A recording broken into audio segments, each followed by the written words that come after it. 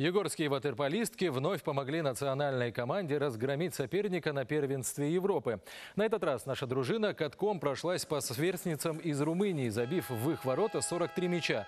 Югорчанки внесли весомый вклад в эту победу. Дарья Савченко записала в свой актив 7 результативных бросков, а Анна Арбузова и Валерия Сависько отличились по 4 раза. В конечном итоге в протокол записали счет 43-3.